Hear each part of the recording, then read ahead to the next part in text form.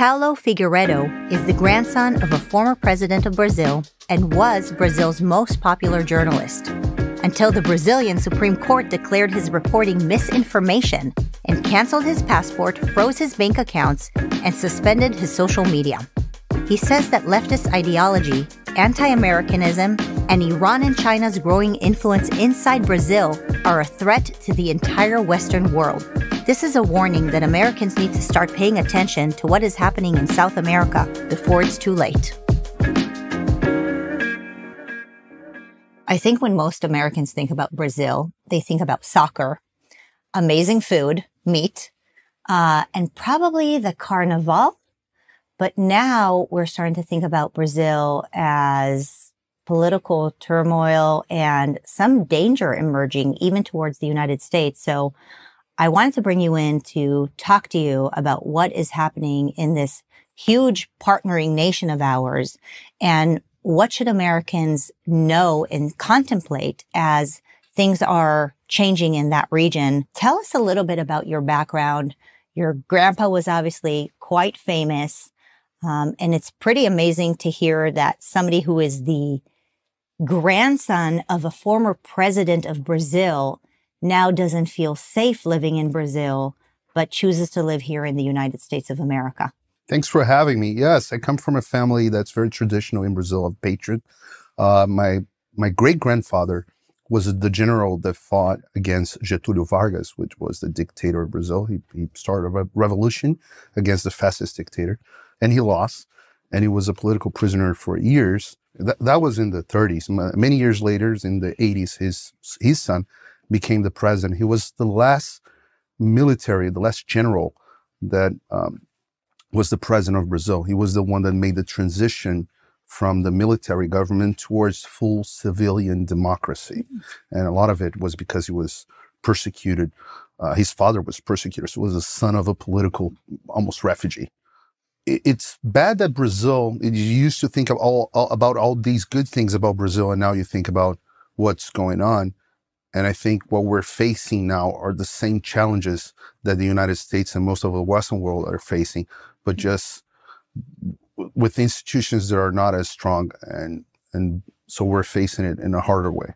I want to get to know a little bit about your family and you more. Do you remember your grandpa? Oh, and yeah. Did you have a relationship with him? Very close, yeah. What did he stand for? Was he conservative? Was he on the left? He was very conservative. He was. This was very conservative with all the conservative values. And he died when I was 17. So so he died when I got into journalism school, and he hated journalists for a good reason. Although the press wasn't as bad back in his time as it is right now. But the last thing was him being disappointed that I was becoming a journalist. But he was very influential in my life. Tell me a little bit about the history of what has been happening recently in Brazil. Why is it my impression that there is complete political turmoil? Describe a little bit what happened with Bolsonaro and Lula and this very visible corruption. Sure. It was interesting because after my grandfather left office, all the civilians that came after him were from some flavor of the left. They were all leftists. So you had in the beginnings Sarney, and then you have Fernando Henrique Cardoso, who was the president in the mid-90s until early 2000s for 2 terms. It was George Soros guy in Brazil, the professor of Sorbonne, very, I would say, the sophisticated European left. And then you had Lula, which was always, since the 80s, my grandfather actually arrested Lula in the 80s. He was a union leader and very Marxist, very Stalinist in a way, old, raw communism, very nationalist, which is interesting. But Lula, in 2002, Lula hired a marketing expert that changed him completely. He started wearing nice suits, drinking sophisticated wines, and he signaled to the establishment that he would be more moderate. And that's how he got elected, and he was elected, and he was extremely popular because at the same time, he fulfilled everything that this establishment, more sophisticated left wanted. But also he was very populist in the sense that he started very successful programs, and Brazil was facing a good moment in the economy because of the way that the world was set up. When was that? And that was early 2000s. From 2003, that Lula took office in 2003, and then he left in 2012. So would you say that his first term, he was pretty popular and generally successful? Very popular. Well, remember, Brazil is a commodity producer, and that was the time that China was booming. So China desperately needed Brazilian commodities. And so because of that, Brazil had a lot of money. And instead of using that money to pay the debt or invest in infrastructure, they used to create a big government with a big social welfare program. And that was electorally very successful. So Lula made his successor, which was a lady called Dilma Rousseff. She's now the president of the BRICS Bank. And she did one term, and then the economy started paying the price for the policies that Lula started, because they started spending so much. And once the world economy was not doing so well, the Brazilian government ran out of money. Also, the corruption reached levels that was unimaginable. So the whole purpose of the Brazilian government at one point, all the Brazilian public companies, the Brazilian government, was to generate money for the Socialist Workers' Party in Brazil. And we're talking about billions and billions, to the point that the Operation Car Wash started investigating what was going on. So I'm talking about 2014 to 2015, Operation Car Wash started investigating corruption. And at the same time, Dilma was facing political problems because the economy was doing very badly. Brazil was in the worst economical crisis in its history, because once she couldn't buy out all the politicians to support her, she started losing support. So she ended up being impeached in 2015. Can you explain what is Operation Car Wash and how is President Lula connected to it? Sure. Operation Car Wash started as a small operation investigating some dollar deals in the south of Brazil. But then it became a huge thing because they used a very interesting method inspired in what happened with the Clean Hands operation in Italy. So they started getting people, arresting them, and making deals, like the prosecution making deals with them, so they would appoint other people that were involved, and then they would arrest these other people that would appoint the people that were involved in the top, and he went all the way to arresting Lula for corruption. He was actually convicted. In Brazil has a weird system with 4 tiers. Okay. It's not like the U.S. You have the first degree court, and then you have the appeals court, and Brazil has 4 degrees. So Lula was convicted all the way to the 3rd degree by panels of judges twice for corruption. Who are these people who came after Lula and convicted him? Who are these people, and why did they come after him? It's interesting because these people are mostly from the establishment. This is why I don't understand. Yes, they're from the establishment, but they're from the, remember I told you about like Fernando Henrique Cardoso, of the other flavor of the left, more globalists, more educated, and they were tired with the corruption and inefficiency of the Lula government. And so they decided, well, it's time for us to go back to what we had with Fernando Henrique. So not exactly that, but a flavor of that. Mm-hmm. I can't say they only had bad motivations. I think maybe they had a sense of this country is going in the wrong direction. Mm-hmm. The problem is that in this process, they disrespected the due process of law completely. At one point, they were doing illegal wiretaps. They were torturing mentally and in some cases, possibly physically, the prosecutors, people. And they used methods that were just bad. Lula, for example, I think, it's my opinion, a lot of people disagree with me, but I don't think he was properly convicted. I think the Supreme Court found an excuse to take him out of prison so he could run for office. To the point that from a legal perspective, I understand that the argument that they made was correct, that Sergio Moro was not the correct judge to try Lula. What was he convicted for? He was convicted for corruption. He got money from construction companies in Brazil. While he was president? While he was president, yes. And so they basically took him out. He was sent to jail. But then they said that the process that they sent him to jail through was actually flawed. And they pulled him out of jail, cleaned his record, and had him run for president again. Is that right? That is correct. What happened was that, so the left, the establishment got rid of Lula. They got rid of Lula because they said, we want to go back to the way things were with the other flavor of the left. So the problem was the world was not the same. With social media and this national populist movement, people were speaking, the media lost the monopoly of the facts. The spiral of silence was broken. I like the way that Andrew Clavin says Donald Trump was the Godzilla of the crazy experiments that the left made, and the monster, the Godzilla came up. Bolsonaro was the Godzilla from Brazil. No one ever expected that he was going to win. And he won. And we had these guys that got rid of Lula, they were like, oh, this is not what we wanted.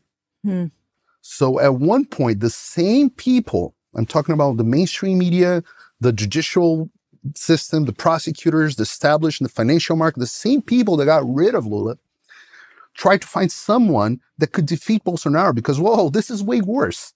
This is way worse than what we had. So who can defeat Bolsonaro? So they tried the third way. That's how they called it. So they tried several third way candidates. That was not Bolsonaro and not Lula. But the problem is none of them have votes. So they had to find a way to reestablish Lula as a candidate. And Lula brought a vice president that's from that same faction, globalist faction from the left, was the former governor of São Paulo, who was he ran against him in 2014, I believe, or 2010.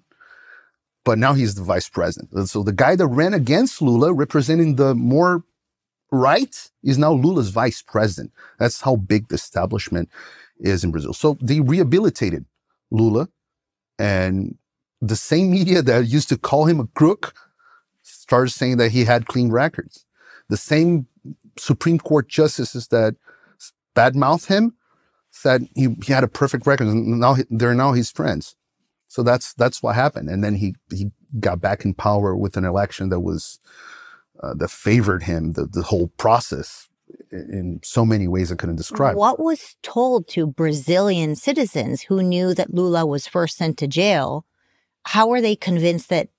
Did they say, oh, this was a huge mistake, or there was corruption? Did they throw someone under the bus? Like, how do you take somebody from being a villain to being the next president? Is it just constant media brainwashing? Like, how did they do that? The media matters way more in Brazil than it does here. It's way more influential in Brazil than it is here, the mainstream media. Here in the US, I think the process of them losing the credibility completely is almost done. No one trusts the media, and the polls show that, right? So the media has a lot of importance in Brazil, and they openly campaigned for Lula. That was one side. The other side is that the Supreme Court bluntly censored anyone that said anything bad about Lula. That sounds actually familiar. Yeah. I was telling you, I think Brazil and the US, they have the same virus, and the virus comes from the United States. I joke that the Americans' universities are the Wuhan lab. They Of come bad up ideas. with the bad ideas. They come up with the virus. But in Brazil, for example, instead of having the FBI telling people from Twitter that they shouldn't publish a story, or Mark Zuckerberg because it's Russian disinformation, in Brazil was not like that. In Brazil, I was on TV on the #1 political show on prime time, and I used to have orders saying the Supreme Court decided, the Superior Electoral Court decided that you can't talk about this. For example, this is a real thing. I couldn't say on air that Lula was unconvicted of corruption because he was never found not guilty. He was convicted and he was unconvicted. So we used to play with that language, but then the Superior Electoral Court decided, although that was true, we couldn't say it because it was going to mislead the public. You had a massive media presence in Brazil, which they took away from you.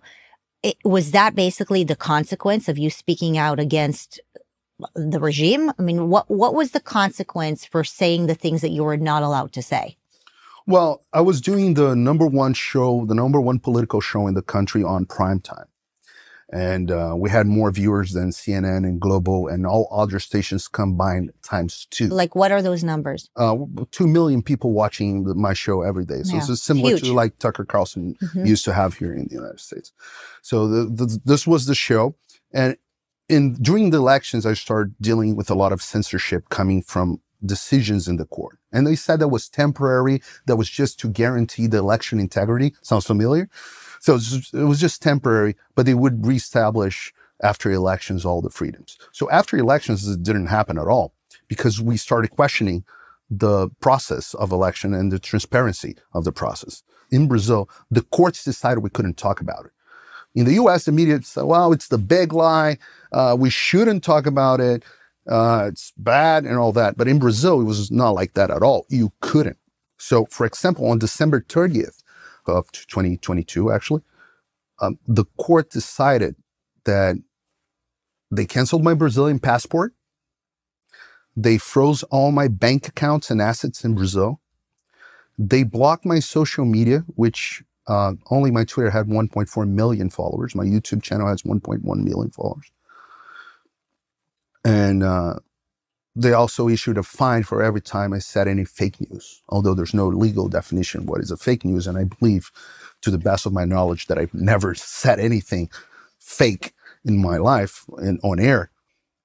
In the next following 2 weeks, the Department of Justice opened an investigation against the TV station that I worked for and threatened them to cancel their concession. In Brazil, TVs are public concessions. So they had to fire all the conservative commentators, all of them. And it was not only me.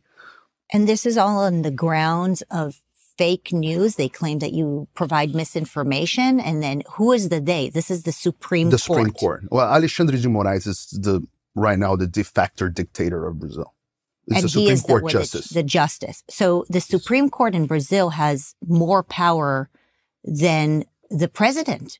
The more power than anybody. Way more. And they brag about it. Recently, they had this little clash with the Senate, and they openly said on air that we brought Lula to power, so we deserve some credit. One of the Supreme Court justices, and I'm quoting him literally, he went to a student meeting dominated by the left, and he went on stage. I'm talking about Supreme Court justice, and he bragged about it. He said, we defeated Bolsonarism, which is like Trumpism, Bolsonarism. It's like, we defeated, they brag about it. They say that by doing that, they saved the Brazilian democracy. So it was all in the name of democracy. Does that sound familiar? Well, it sounds familiar, only a way worse nightmare, because it sounds like the Supreme Court controls all the media and basically tells what is allowed to be shared and what isn't allowed to be shared. And if they don't like it, they'll just take you out.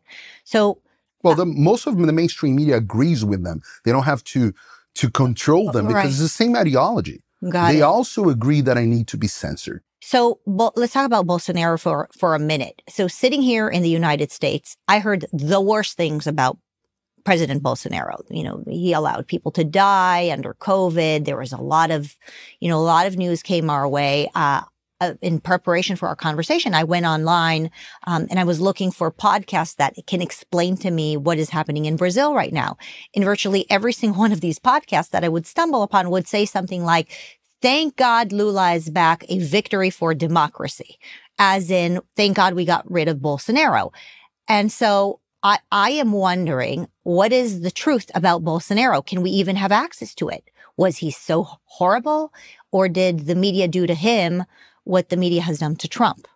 It's the exact same phenomenon, with the difference that the United States has a more prominent conservative media and Brazil has none.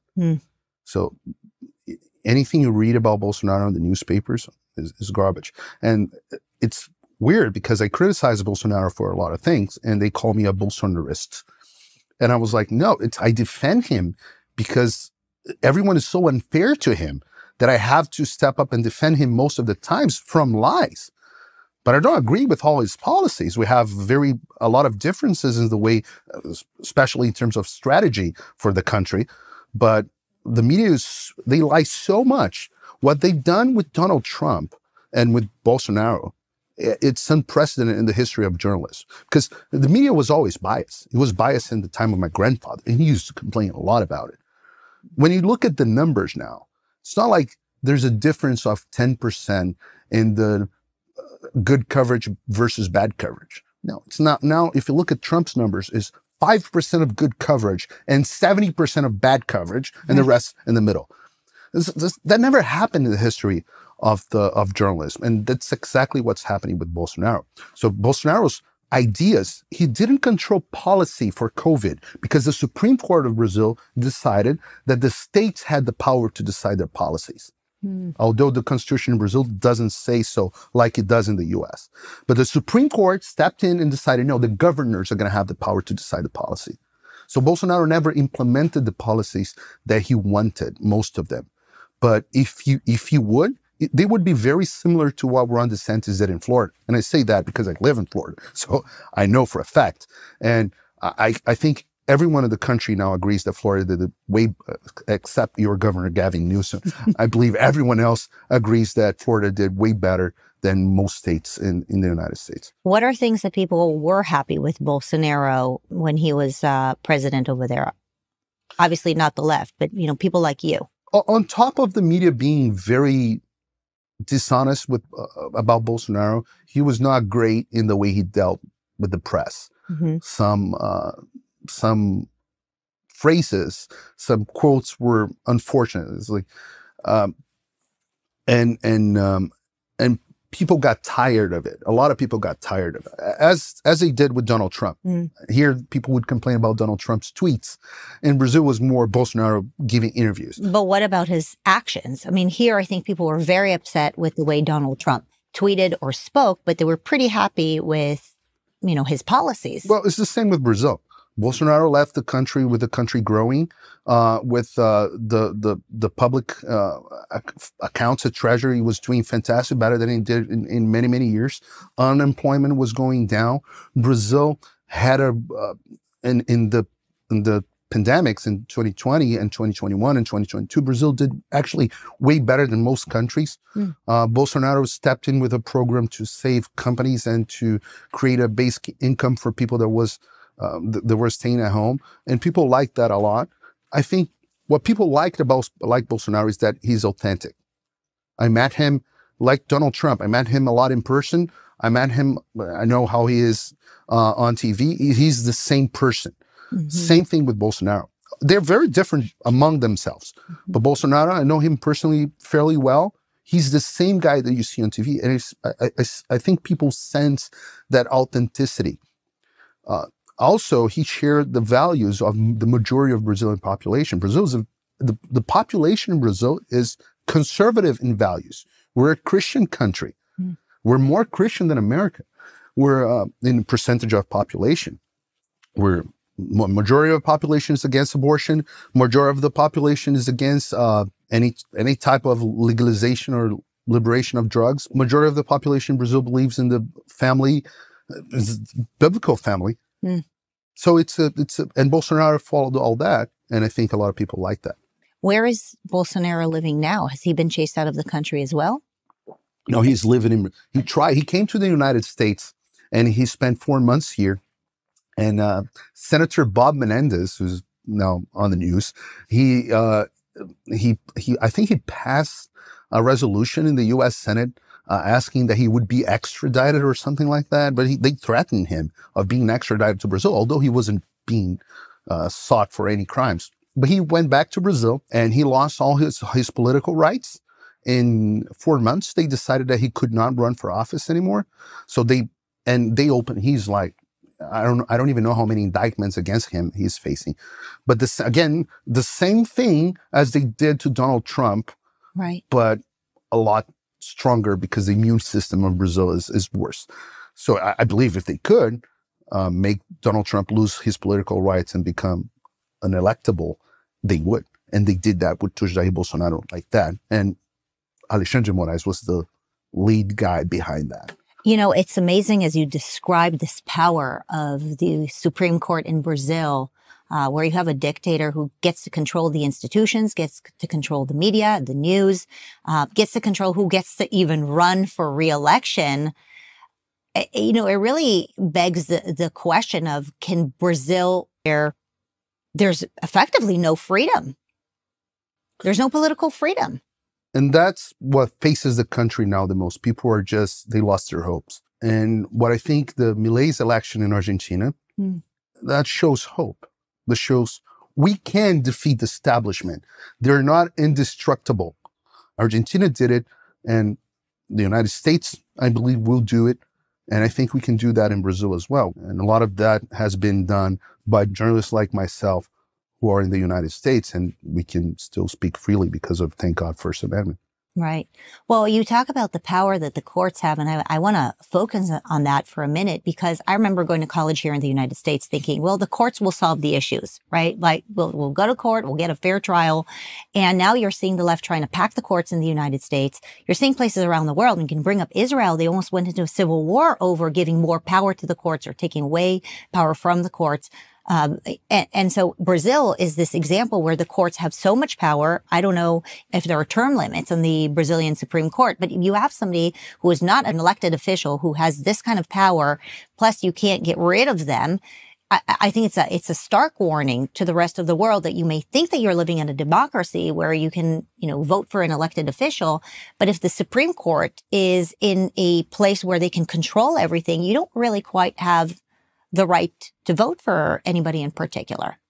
Not only the Supreme Court, but all the courts. I think of the virus that I think American universities are exporting, the juristocracy virus is one of the worst. The transformation from the democracy, the government from the people, to the government from the juristocracy, from the non-elected bureaucrats. Yes. And that's what's been going on. It's the same virus. But in Brazil, we have the Supreme Court that is all powerful. In the U.S., the Supreme Court only looks at around 100 constitutional cases. In Brazil, the Supreme Court has the right to look at any case. There's they don't have to confer certs to any case. Any case, any issue can be heard by the Supreme Court. So they step in on every subject. Wherever they want. And it's even worse because right now, most of the probes they're investigating the right in Brazil, which is supposedly the one that I'm being investigated under, they were created by the Supreme Court. There's no Department of Justice. The Supreme Court, they say they are the victims. They open that because they say, well, people were spreading fake news about the Supreme Court, so they're the victims. Okay. They're also the judges because they're overlooking all this and they're going to try all this. And also, they are the investigators and the accusators. So they're doing all the roles. So the accusatory system, which is a bedrock of the Western world legal system, it's gone in Brazil. They're doing all that themselves. And they decided that they could. The Constitution clearly says they can't do it, but they decided they can. And who are supposed to say what the Constitution determines? They get to interpret it too. Yes, they get to interpret. That's unbelievable.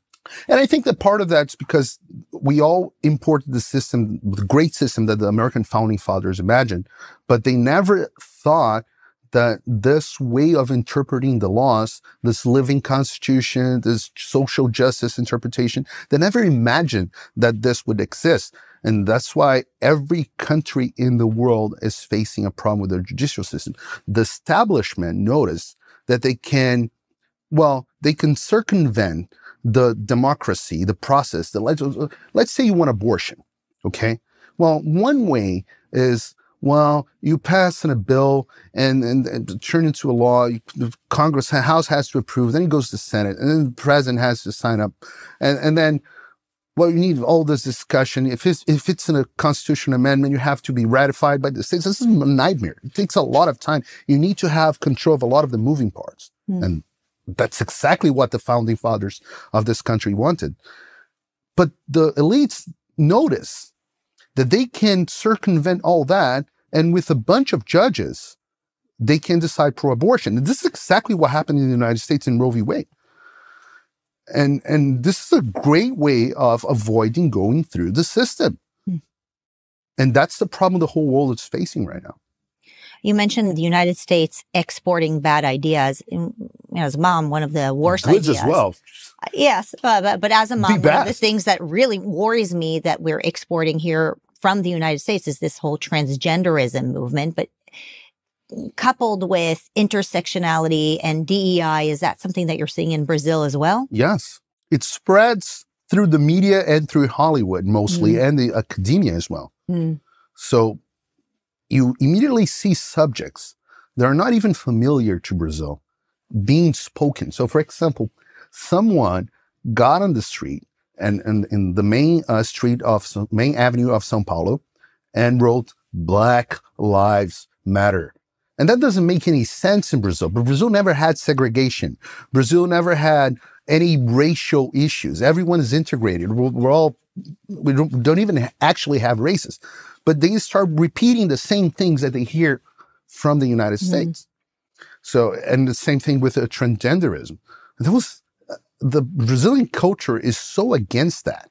And you see that because all Latin cultures are against that. The Latinos come to the United States and the Democrats are being crushed in some states because of their crazy woke policies, including that. And still, the media talks about that all the time. We now have a transgender congressman. The global, which are the novellas, our Hollywood, talks about it all the time. So it's a subject that's so weird for the general public, but for the elites, it's a way of signal virtue. Is this associated with the left in Brazil as well as it is here? Yeah, so it's a leftist kind of mentality. Yeah, the breakdown of the family and the upside down world, which is part of their plan. Yeah, globally speaking. Right. Well, speaking of globally, I want to bring up BRICS. Sure. Because I think this is where it becomes quite concerning for Americans. So maybe you can explain BRICS a little bit, and also what's imminent. January 2024, the BRICS nations have invited additional nations to join. Iran is one of the countries that might be joining BRICS. And then my understanding is Argentina is rejecting the invitation because they're probably siding with the United States and the West with Javier Milei. But give a little bit of background about BRICS and its significance in the world. What I think is interesting is that the Financial Times published an article earlier in 2023 saying that they're bragging about how the U.S. government and the Department of State meddled with Brazilian elections to guarantee that Lula was elected. And it was very weird. They said even the CIA putting this is the Financial Times, not some crazy conspiracy theory, saying how much the United States wanted Lula to become president, the Biden administration. And I always, it puzzled me, and I've been asking this question around in the United States a lot. Did they do that because they're stupid, or did they do that because they hate America? And I've been getting mixed answers. No one knows. But the fact is that once Lula got elected, he immediately started anti-American policies. Bolsonaro was the most pro-United States president we had since my grandfather, who was a personal friend of Ronald Reagan. Bolsonaro was the next one that was pro-United States. All the left in Brazil hates America. And it's a very Latin America thing. The anti-imperialists, that's how they call. You see the same words from Hugo Chavez or Maduro's and Fidel Castro and Lula. It's kind of like anti-United States. They see America as a colonizer. Is that what it is? Yeah, it's an old idea from the Soviet Union that permeates the culture on the left in Brazil. So they're very much against the United States. So they want to oppose the United States a lot in any way they can. So Milei is now siding with the United States, but well, the previous Peronists, they hated America. Same thing in Brazil. Bolsonaro was pro-America. Lula is very much anti-America. And the BRICS is just a way of hurting the United States. So the BRICS is not really a thing. It's not really an institution. It's just a group of people that meet with the bank that is funded by China. But the main thing about the BRICS is it is a way of agreeing to not do trade, for example, in US dollars. So the main goal of Lula now, and Lula already signed 15 treaties with China since he took office, probably more now.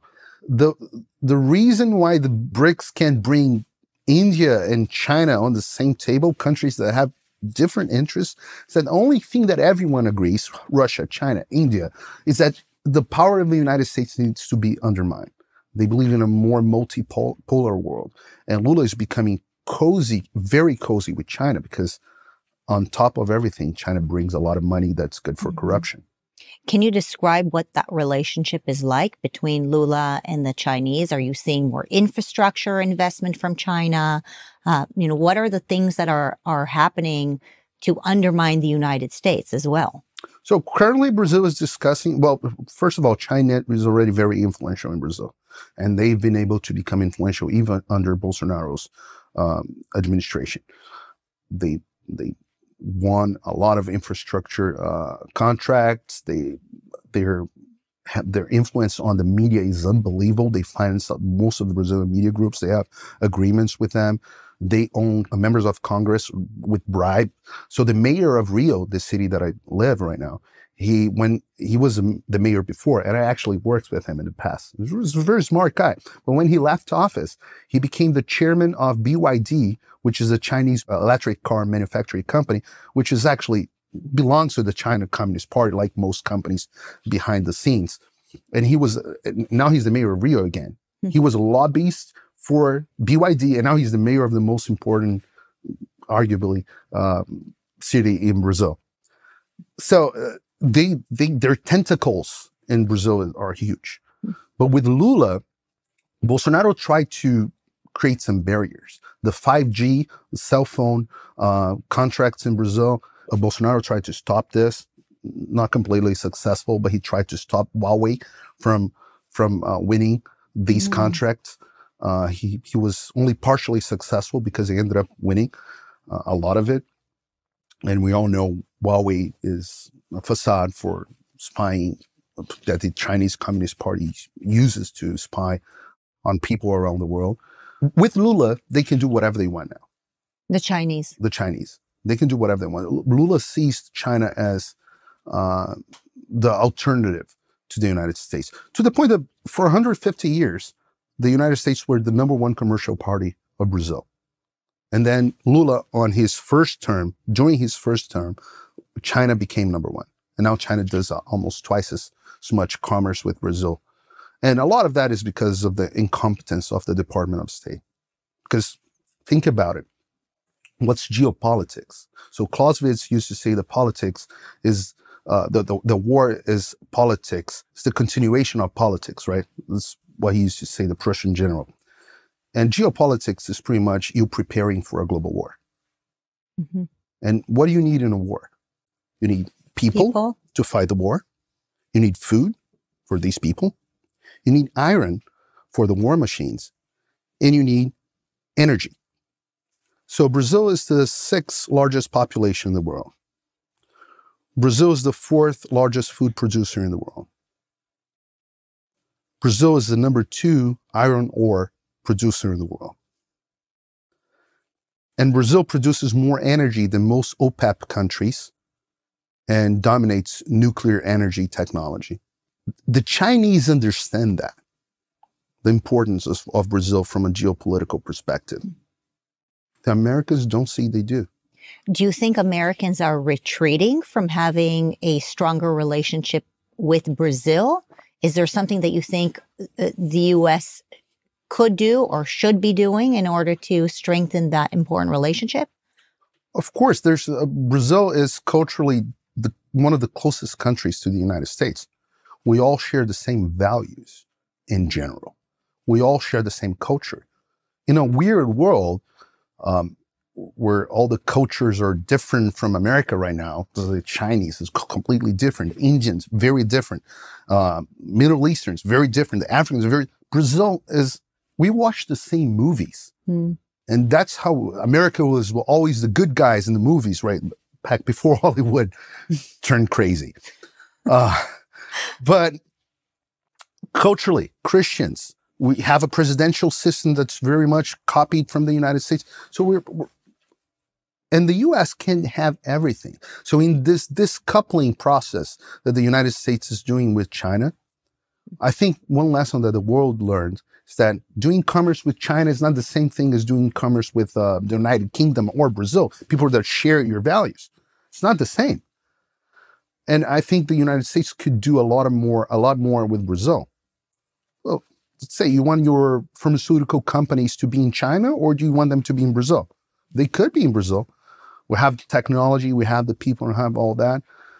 And I think once we have an administration in the United States that loves America, that want the best for the American interests, they should look at Brazil as a possible partner. And I hope Lula will be gone by then. Two holes on both sides. That's part of the problem. What about Iran? What is Brazil's relationship with the Iranians? And if the Iranians do come to the table, which they seem like they are, joining BRICS, and what does that look like? Are the Iranians having a strong influence on the Brazilians now? Well, we had the Iranian ship docking in Brazil earlier in 2023. And why? Being resupplied, because Brazil let them. The Brazilian government let them. And they even threw a party on the ship. It was the weirdest thing in the world. But also Brazil inviting Iran. And that's all part of the anti-United States policy more than anything. Even the position against Israel is primarily a position against the United States. So the stronger guy, the most important guy on Lula's foreign policy, was, let me call it Lula's Anthony Blinken, he wrote the preface of a book exhorting the political importance of Hamas. There's a gentleman called Celso Amorim. The political importance of Hamas. Yes. So Lula, it's not new. The position of Lula anti-Israel is not new. So Lula's party was always openly against Israel and pro-Palestine, whatever that is. And that's where Brazil stands now. The foreign policy of Lula's administration is a disaster. Most of his policies are. The economy is not doing well.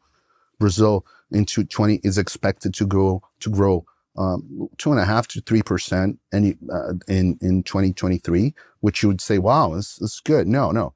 It's because the agribusiness, which the crops and all the meat and all that production in Brazil is going to grow 15%. And they represent 30% of the country's economy. But Lula is very hostile to the agribusiness in Brazil. So the rest of the countries, the manufacturing, the service, the construction, everything is going down the drain. What is your reaction to what is happening in Argentina right now? So you have a neighboring country that is pretty much taking the exact opposite on virtually every single thing that President Lula is doing in Brazil. What do you know about Javier Milei and his intentions? Well, I think his intentions are great because the Argentinians had enough. I hope we don't reach that point, because in Latin America, what we look at is that we look at Venezuela. And that's a destination we don't want to reach. Disaster. It's a disaster. And every country, and people in Brazil say, we don't want to become another Venezuela. So they know. They know. They know. Brazil had received, I don't know, hundreds of thousands of refugees from Venezuela. So we know. The problem is, and Argentina was going that way very fast. Right now, Argentina has 150% inflation.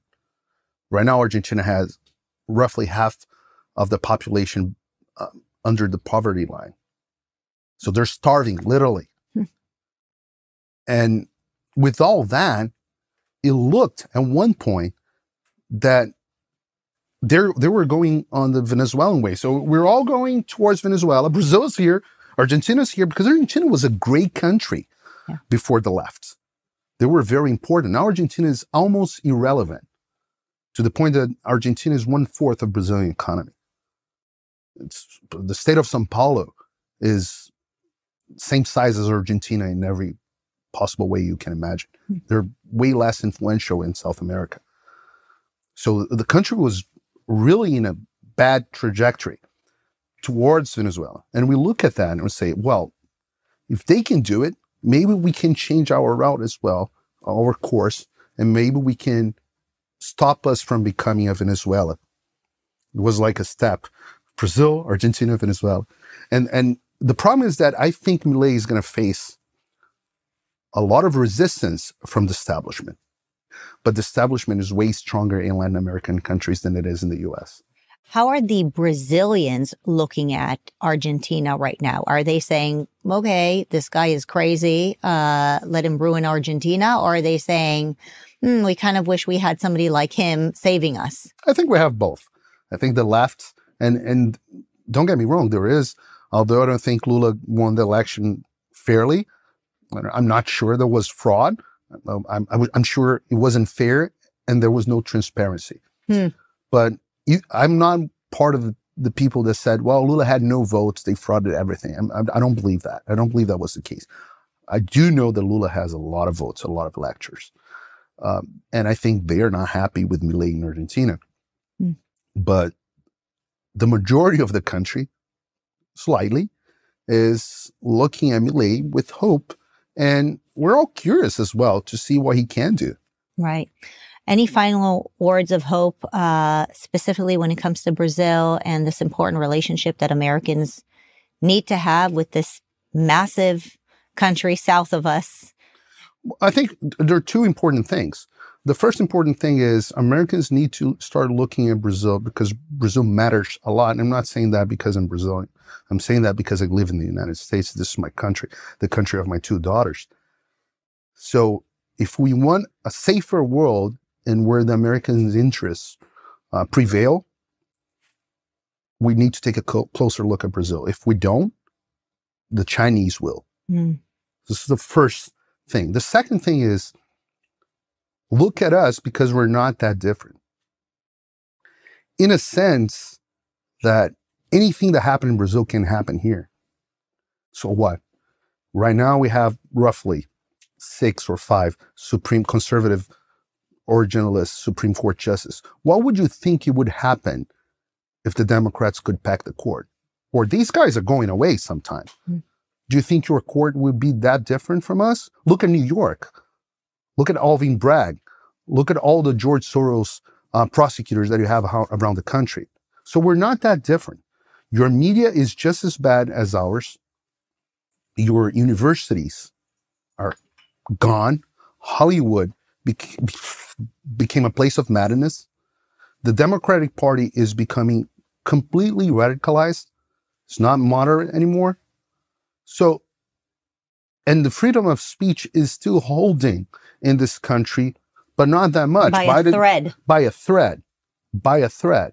And if America goes down, it's gone. I can't go anywhere. There's nowhere else to go. So that's why we have to fight. The First Amendment needs to be sacred in this country. We should never negotiate free speech. Because once free speech is gone, everything follows. So, and that's why they're attacking free speech in Brazil more than anything. So you have the First Amendment, and if the First Amendment falls, all you have is the Second Amendment, and we don't want that. There is a movement within even the conservative right that is very focused on just America. You know, build that wall, secure the borders, focus inward, you know, protect our Constitution, but don't get involved with other wars or other issues around the world. And I don't think we need to get into the issue of Israel and Ukraine and some of the, you know, actual wars that are happening right now. But when it comes to the topic of Brazil, for example, what is the risk that you see in isolationism? Because it seems like China is taking advantage of the narrative of isolationism. And they're kind of saying, well, if America wants to retreat and leave a vacuum, we'll happily step in and take over and, do a little bribery and a little investments and, really take advantage of us retreating. Can the United States survive with an isolationist mentality? I wish the two of us could even sit with somebody like Ronald Reagan and ask him about that, because I think he had a vision for understanding what communism and Marxism is about, a vision that I think sadly we have not been able to teach this next generation how important it is to pay attention to the world's arena and not just what is happening within our country. And just what are your remarks on it? Well, it's a problem that American conservatives faced since the beginning, right? The conservatives didn't want to get into the World War II. Yeah. And it's good when you have two sides that are having a good discussion. So you can have liberals and conservatives having the problem right now is that the left went nuts. So there's no discussion anymore. Right. I mean, technically speaking, I believe most people on the left are out of their mind. Crazy, meaning they lost contact with reality. So that's why the discussion is so hard. But on the point of the isolationism, America needs to take care of America first, no question about it. But you need friends. It's the same thing with your life. You need to take care of your life, right? You need to take care of your job and all that. But you never lose sight of two things. One is that you need friends because you can't be by yourself. And second is that you need to help people that are not in a good situation. And I think that's very present in the American culture. Americans mind their own business in first place, but they try to have a social life and they help, they donate, it's a very charitable country. And I think the international policy of the United States should be the same way. And Ronald Reagan understood that a lot. And I say that because I remember the stories that my grandfather used to say about how Reagan helped him. And that was greatly appreciated. What it's weird is that the lefts in America, they are smart. They're smart in the point that I think because of ideological reasons, they actually have a network with countries in South America. They do meetings here in the US. George Soros funds most of the bad causes in Brazil. Same Bill Gates. If you look at it, look at what the Open Society donates, where they donate money in Brazil. Where? Well, to abortion, drugs, the same thing as in the US. So the left has a network. The right is so concerned with the problems within the country that they have zero. It's hard to even have members of Congress, of the United States Congress, listening to what's going on in Brazil. And trust me, I've been there in person, talking with members of Congress, trying to ask them, look, could you guys have hearings about this? It's not only that, your administration helped Lula to get in power, so you're responsible for the situation of my country. You helped it happening. It's not only that you didn't interfere. So the left is very good at it. The right is not. And this is something we need to improve. The U.S. gives significant foreign aid to Brazil. It does. Do Brazilians know that? I mean, I'm sitting here as an American hearing that Brazilians are calling us imperialist and colonizers while we're sending them billions of dollars. I mean, comes across pretty ungrateful. The leftists do that. They hate America. And they will gladly take your money. But that doesn't mean they will like you. Or us. I should say like us, because I'm here, right? It's my country too. Right. Well, the world is becoming a crazier place, but I appreciate sitting down with someone who can explain a little bit of it to me. And, we just need to keep fighting for freedom of speech. That's what it's about. Thing. Yeah. I think if America spreads bad virus, places like this are the ones producing the cures. Yeah. Well, congratulations. Appreciate you saying that. Thank you.